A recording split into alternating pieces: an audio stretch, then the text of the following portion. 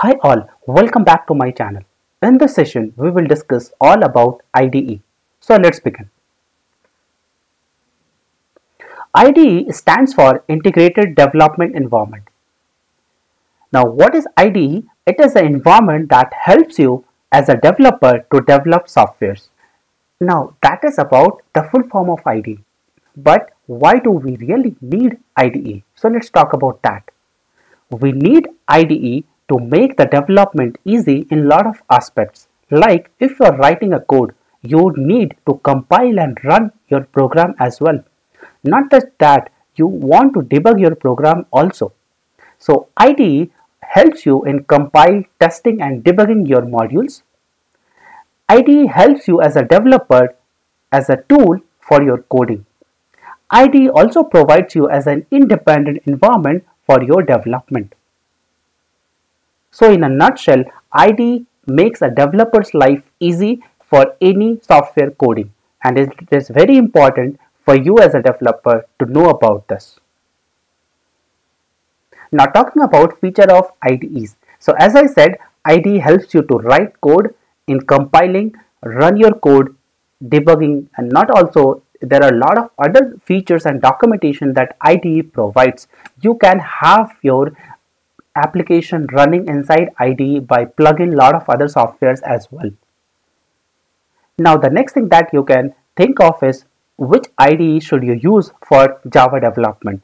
So for Java, we have various IDEs out there in the market by various companies, but I have just captured few of those important and very popular IDEs like Eclipse, Intellij IDEA, NetBeans, BlueJ, and there are a lot of other things which I have not captured because these are something which I feel is prominent at this point of time. Now, out of this, which one you should start as a beginner? So for beginners, I would suggest to start with Eclipse, and there are various reasons which I'll be talking about that as well.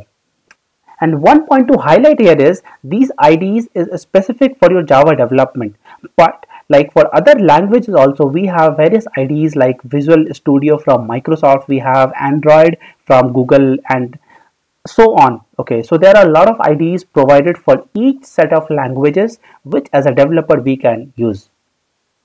I would recommend Eclipse because of bunch of reasons.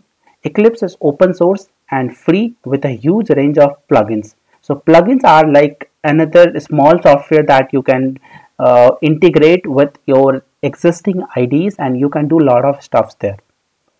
Second thing is Eclipse is good for beginners. If you are an absolute beginner, you will find Eclipse very easy to start the coding.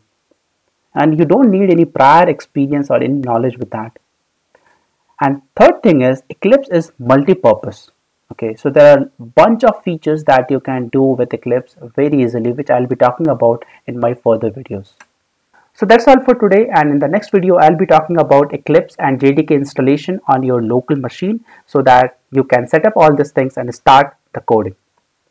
Please like and subscribe for upcoming Java boosters. Thank you so much.